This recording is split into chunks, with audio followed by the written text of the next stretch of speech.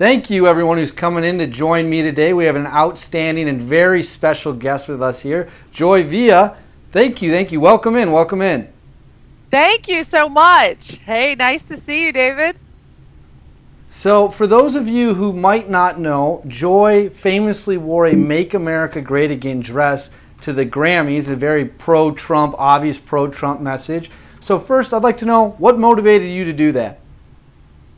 I saw the hate and I saw the negativity against the president, and being a conservative, being someone who voted for the president, who was really strongly into politics because of the president this time around and during the election, I said that we need to change the narrative. And Hollywood thinks they own freedom of thought.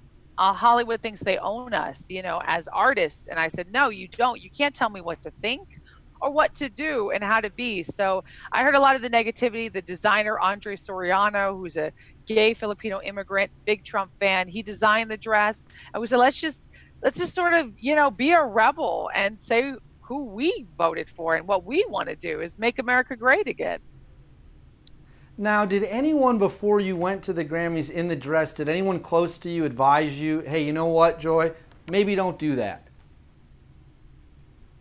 Yeah, well, I didn't tell a lot of people, to be honest, David. I barely told anyone that I was going to wear the dress. I told my husband, who actually advised me not to do it. I told my publicist. Actually, I didn't tell my publicist until the last minute. I didn't tell my makeup artist. I didn't tell my best friends. I didn't tell anybody because I knew they would tell me don't do it because it's dangerous. I could get beat up or, ruin my career, be lambasted and destroyed. I mean, of course, they insulted me and they tried to, dethrone me, I guess you could say. But I came back twice as strong. My fans came out. They supported me. My album went to #1 on iTunes, Amazon, Google, everywhere, and Billboard. And so I'm happy I spoke my truth, and I will continue to do that. Now, did you have anyone at the Grammys that maybe came up to you on the down low, a little subtle, and they're like, hey, we actually support the president too, or hey, we like that someone is here, not just going along with the group think? Did anyone come up to you and maybe whisper a few words of encouragement to you? Actually, yes, a lot of people did. They sort of whispered, sort of secretive, sort of like thumbs up, sort of, yes, I voted for him too. And we don't really speak out as conservatives, especially as Trump supporters. It's not like a thing because you're going to get blacklisted to be Republican. So for them to see me and say, oh, you're so brave, thank you for doing that, even the day of the Grammys was a big deal to me. It made me feel like I wasn't alone.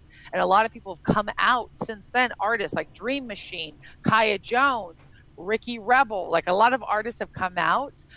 Gene Simmons in support of Trump and have said, thank you for your courage. I can now come out, which I'm happy about. So I'm a big believer in this thing called keyboard courage, and that's essentially anyone will say anything when they're behind a computer screen and they don't have to worry about being face to face. And if I had to gamble, I would bet the reaction in person that night probably weren't a whole lot of critics to your face like there were on the internet. And am I fair in that assessment? Oh, yeah. I mean, I get recognized on a daily basis. I was just out here doing Trump TV for the campaign. I'm part of the campaign advisory board now. I'm very happy. And I did a part of my job is to film the Trump TV Real News episode that Laura Trump produces and puts on and hosts. So I did that yesterday, should air today. And I got recognized on Fifth Avenue by some finance guys, and they took photos with me.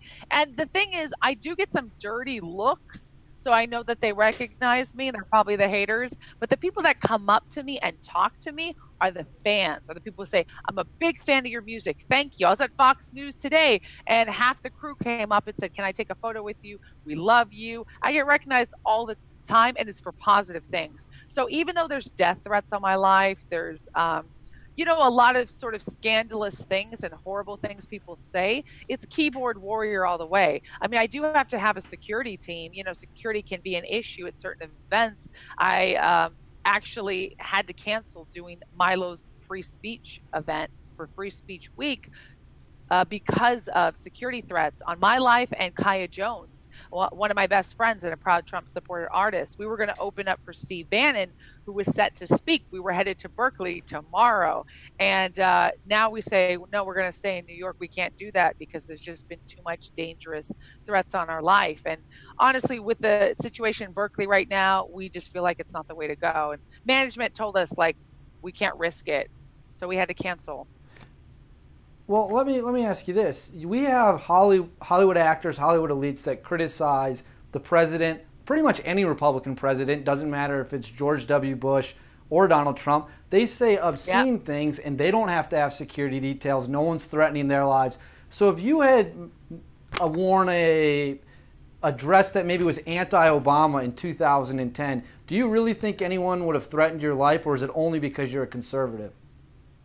If it was anti-Obama, I'm sorry if it was pro-Obama. I'm sorry if it was pro-Obama. Oh, pro-Obama? Yeah, I was going to say anti-Obama probably even more so. I probably wouldn't be speaking to you. But pro-Obama, hell no. They would have loved me. I'd be on the cover of Vogue right now. Are you kidding me? I'd be on, I'd be heralded as a beacon of Black culture and excellence and beauty. And Ebony Magazine would love me. I mean, a lot of people in the Black community push away Black conservatives. And that's something that's not talked about a lot because we're just sort of like, oh, they're just a tiny little portion of conservatism and Black culture that they don't really matter or count. But the truth is there's a lot of Black conservatives. There's a lot of African-American mixed race. I'm part Native American. I'm Italian-American. And there's a lot of us that are conservatives, I'm sure, as you know, who are in your friend circle, who are different colors and races and ethnicities and cultures. And we share the same pro-America belief. And the problem with mainstream media is they will never feature us. They won't show us. They refuse to talk about us. And so to them, we simply don't exist. So if I had worn a pro-Obama dress, I'd be on the cover of Vogue right now. And that does really highlight the double standard that if you're a liberal, you can say and or do just about whatever you want.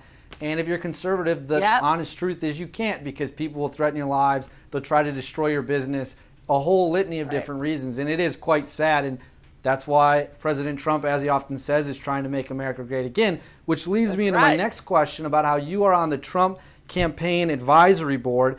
How did that come about? How did you get on that?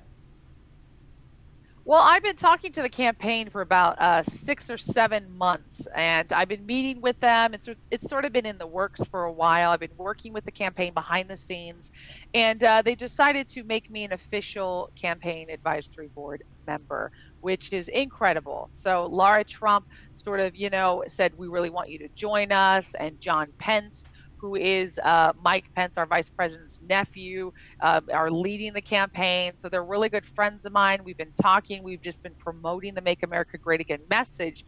And now I'm official member of Team Trump. So for me, it's not just about 2020, which is a big push, but it's about setting the stage now to make sure that people know the good works of what's really happening, the real news. So part of my job is to be the face in the media, to go on the news, to talk about it, and to be well informed. So I get emails, I get texts, I get data and information before many of the public does. So a lot of my tweets, you'll hear it first from me.